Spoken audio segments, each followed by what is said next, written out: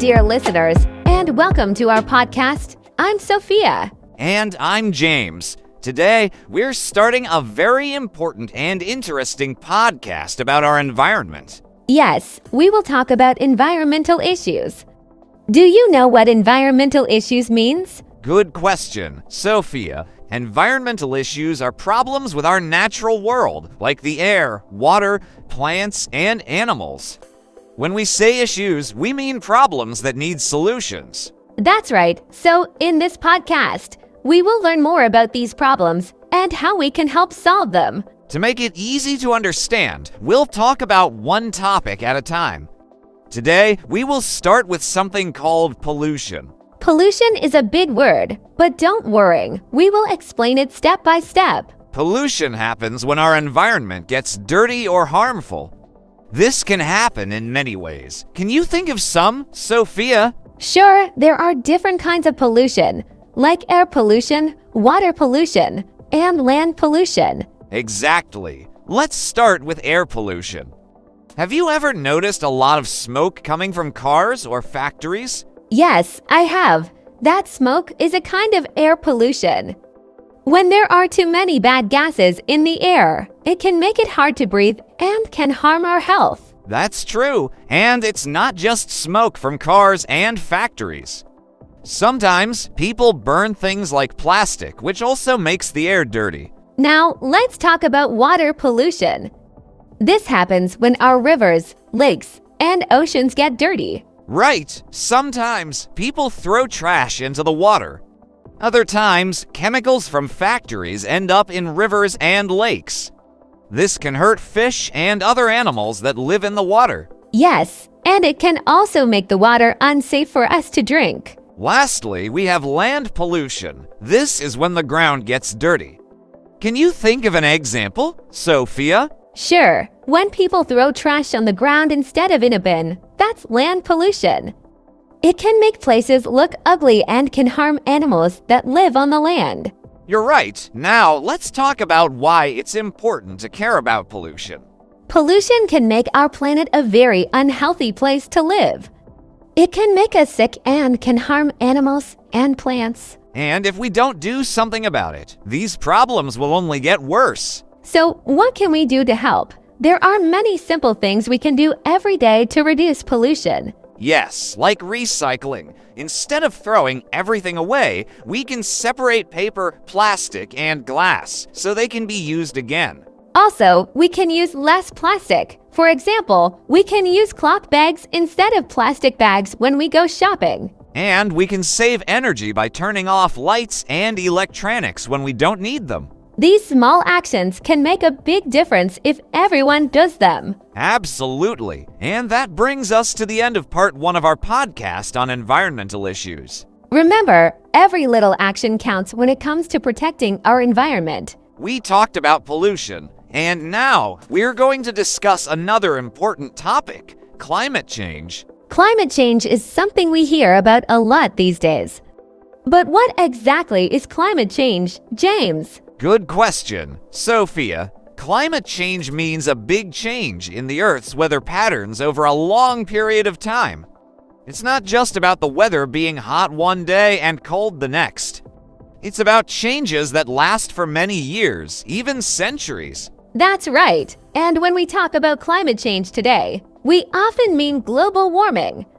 Global warming is when the Earth's temperature gets hotter than it should be. Yes, and this increase in temperature affects everything. It can change the weather, the seasons, and even the lives of plants and animals. But why is the Earth getting hotter? One big reason is something called greenhouse gases. Have you heard of them, James? Yes, I have. Greenhouse gases are gases in the atmosphere, like carbon dioxide and methane, that trap heat from the sun. This is a natural process and it keeps our planet warm enough to live on. Exactly. But the problem is human activities like burning fossil fuels for energy, cutting down trees, and farming produce a lot of extra greenhouse gases.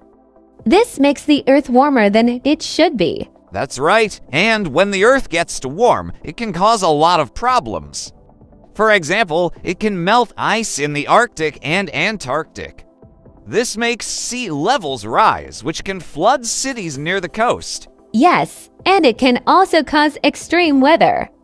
This means more powerful storms, more intense heat waves, and heavier rains that can lead to floods. Another problem is that it can harm animals and plants. Some animals might not be able to live in warmer temperatures and could become endangered or extinct. And it's not just animals. Climate change can also affect our food supply. Changes in weather can make it harder to grow crops like wheat, rice, and corn. This can lead to food shortages and higher prices. So, climate change can affect everyone, no matter where they live. Now, let's talk about what we can do to help slow down climate change. There are many things we can do to make a difference. One thing we can do is to use less energy. We can turn off lights, computers, and TVs when we're not using them. We can also use energy-efficient appliances and light bulbs. Another thing we can do is to use renewable energy. Renewable energy comes from sources that don't run out, like the sun, wind, and water. Yes, solar panels and wind turbines are great examples of how we can use renewable energy. They don't produce greenhouse gases, so they don't contribute to climate change. We can also plant trees. Trees absorb carbon dioxide, one of the main greenhouse gases. More trees mean less carbon dioxide in the air. And we can support policies and leaders who are working to fight climate change. This means voting for people who care about the environment and supporting laws that reduce greenhouse gases. Yes, every little bit helps. If we all do our part, we can make a big difference. That's true. And it's important to remember that while climate change is a big problem, it's not too late to do something about it. We just need to act now. So, what did we learn so far? We learned that climate change is a big, long-term change in the Earth's weather patterns. It's mostly caused by human activities that produce extra greenhouse gases. And we learned that climate change can cause many problems, like rising sea levels, extreme weather, and harm to plants and animals. But we also learned that there are many things we can do to help slow it down. Climate change is a big topic, but it's important to understand it so we can help make our planet a better place. We talked about climate change, and now we're going to discuss another important environmental issue: deforestation. Deforestation is a big word, but don't worry, we will explain it in a simple way. James, can you tell us what deforestation means? Sure, Sophia. Deforestation means cutting down trees in a large area. This often happens in forests. When we cut down trees and don't replace them, the forest gets smaller and smaller. That's right. Forests are very important to our planet. They provide homes for many animals and plants, and they also help us by cleaning the air we breathe. Yes, trees take in carbon dioxide, which is a greenhouse gas, and give out oxygen, which we need to breathe. So, when we cut down too many trees, it can cause big problems for the environment. One of the main reasons for deforestation is to clear land for farming. People cut down trees to grow crops and raise animals. This is especially common in tropical rainforests. Another reason is to get wood for building houses and making products like paper and furniture. This is called logging. Mining is also a reason for deforestation. Sometimes people need to cut down trees to get to the minerals and metals in the ground. And sometimes forests are cleared to build roads and cities as the population grows. Now that we know what deforestation is and why it happens, let's talk about the impact it has on our environment. One big impact is the loss of habitat for animals and plants. When trees are cut down, animals lose their homes. Some animals might not be able to survive without the forest. Yes, this can lead to a decrease in biodiversity. Biodiversity means the variety of life in a particular habitat or ecosystem. When animals and plants lose their homes, it can reduce the number of different species in an area. Another impact is soil erosion. Trees help hold the soil together with their roots. When trees are removed, the soil can be washed away by rain. This makes the land less fertile and can lead to landslides. Deforestation also affects the water cycle. Trees play a big role in absorbing and releasing water. Without trees, there is less moisture in the air, which can lead to drier climates and droughts. And as we mentioned earlier, trees absorb carbon dioxide. When we cut down trees, there are fewer trees to take in carbon dioxide, which can contribute to climate change. Now, let's talk about what we can do to help stop deforestation. There are many things we can do to make a difference. One thing we can do is to use products made from recycled materials. This reduces the need to cut down more trees. We can also support companies that use sustainable practices. Sustainable practices mean using resources in a way that does not harm the environment. Another thing we can do is to plant trees. Planting trees helps to replace those that have been cut down and can restore damaged forests. Yes, and we can also support laws and policies that protect forests. This means voting for leaders who care about the environment and supporting organizations that work to save forests. Educating others about the importance of forests and the impacts of deforestation is also very important. The more people know, the more they can help. And remember, every little action counts. Even small changes in our daily lives can make a big difference. We learned that deforestation is the cutting down of trees in a large area, and it happens for reasons like farming, logging, mining, and building. And we learned that deforestation has many negative impacts, like loss of habitat, decreased biodiversity, soil erosion, and contributing to climate change. But we also learned that there are many things we can do to help stop deforestation. We talked about deforestation. And now, we're going to discuss another important environmental issue, plastic pollution. Plastic pollution is a big problem that affects our environment in many ways. But first, James, can you explain what plastic pollution is? Sure, Sophia. Plastic pollution happens when plastic products are not disposed of properly and end up in the environment, especially in the oceans. This pollution is harmful to wildlife, human health, and the planet. That's right. Plastic is a material that doesn't break down easily. It can stay in the environment for hundreds of years. This makes plastic pollution a long-term problem. Let's start by talking about how plastic pollution affects our oceans. Have you ever heard of the Great Pacific Garbage Patch, Sophia? Yes, I have. The Great Pacific Garbage Patch is a huge area in the Pacific Ocean where a lot of plastic waste has collected. It's like a big, floating island of trash. That's right. It's estimated to be twice the size of Texas. The plastic in the ocean can harm marine life in many ways. For example, animals like fish, turtles, and birds can mistake plastic for food.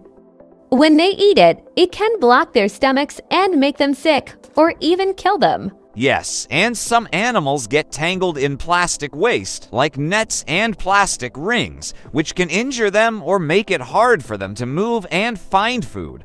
Plastic pollution also affects human health.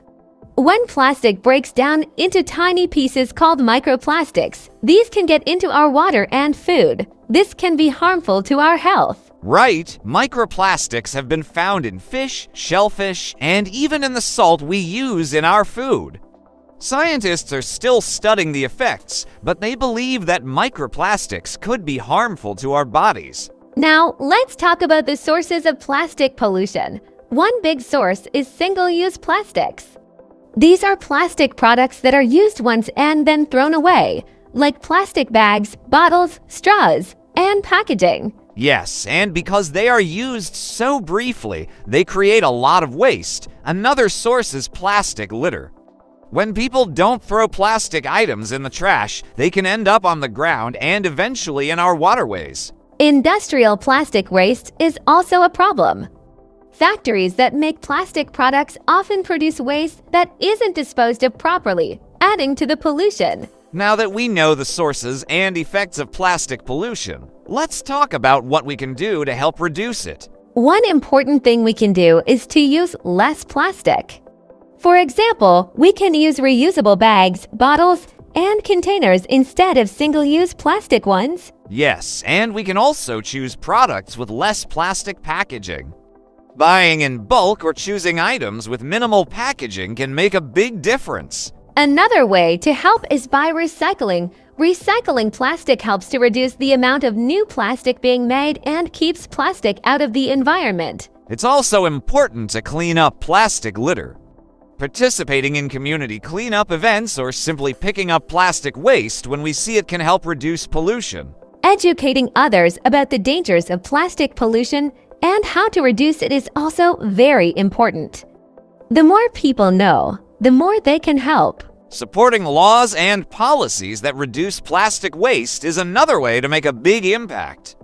This can include bans on single-use plastics or incentives for using reusable items. Yes, and we can also support companies that are working to reduce plastic waste by choosing to buy from them. Remember, every small action adds up. If we all do our part, we can make a big difference in reducing plastic pollution. So, what did we learn so far? We learned that plastic pollution is a major environmental issue that affects our oceans, wildlife, and human health. We also learned that it's caused by things like single-use plastics, plastic litter, and industrial waste. And we learned that there are many things we can do to help reduce plastic pollution, like using less plastic, recycling, cleaning up litter, educating others, and supporting policies and companies that reduce plastic waste. Plastic pollution is a big problem, but if we all work together, we can help make our planet cleaner and healthier. We talked about plastic pollution, and now we're going to discuss another important topic: renewable energy. Renewable energy is energy that comes from sources that can be replenished naturally. Unlike fossil fuels, which can run out, renewable energy sources are sustainable and can help protect our environment. That's right. Renewable energy is very important for our future. It helps reduce pollution, combat climate change, and provides a cleaner and healthier environment. So, let's start by talking about some common types of renewable energy. One of the most well-known types is solar energy. James, can you tell us more about it? Sure, Sophia. Solar energy comes from the sun. We can capture this energy using solar panels, which convert sunlight into electricity. Solar energy is clean and abundant, meaning there's a lot of it available. Yes, and solar panels can be installed on rooftops, in large solar farms, or even on portable devices. This makes solar energy very versatile. Another type of renewable energy is wind energy.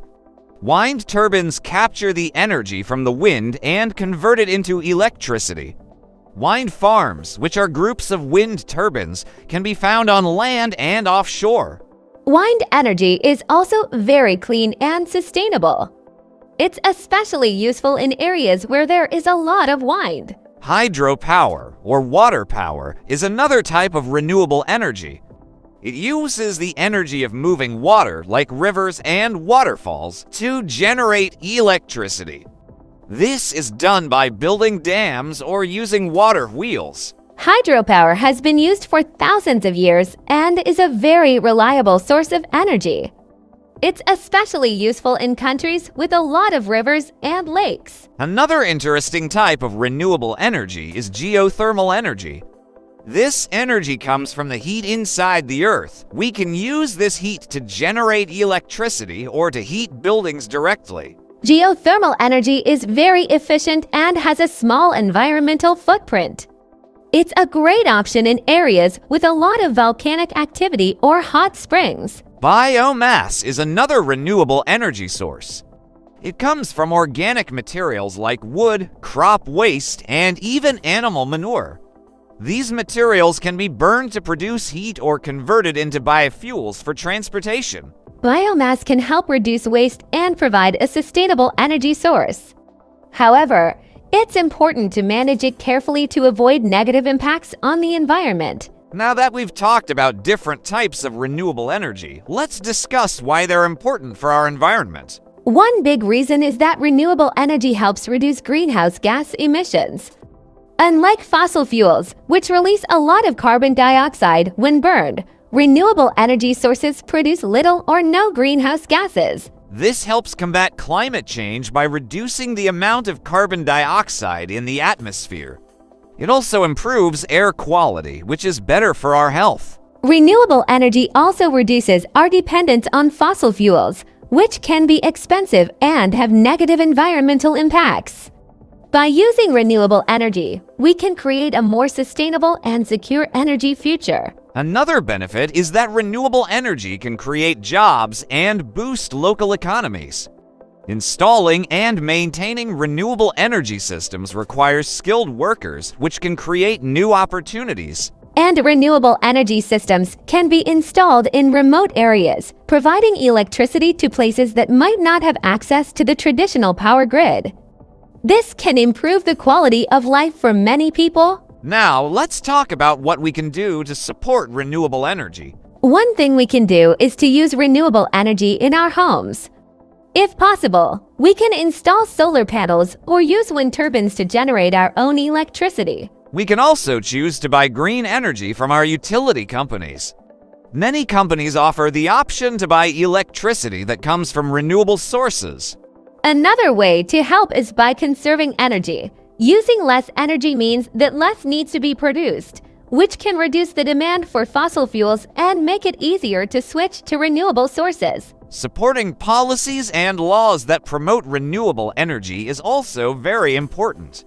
This can include subsidies for renewable energy projects, tax incentives for using renewable energy, and regulations that limit fossil fuel use. Educating others about the benefits of renewable energy and how to support it is also key.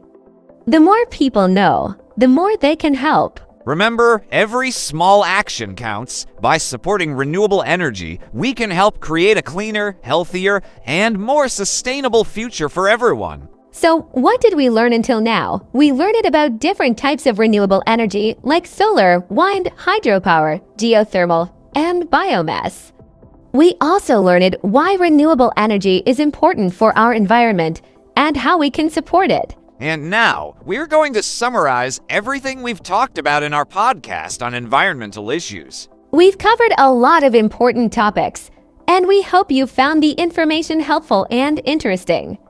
Let's start by summarizing our first episode on pollution. Sure. In this episode, we talked about different types of pollution: air, water, and land pollution. We learned that pollution is harmful to our health, animals, and plants. We also discussed simple ways to reduce pollution, like recycling, using less plastic, and saving energy. Yes, pollution is a big problem, but we can all do our part to help reduce it.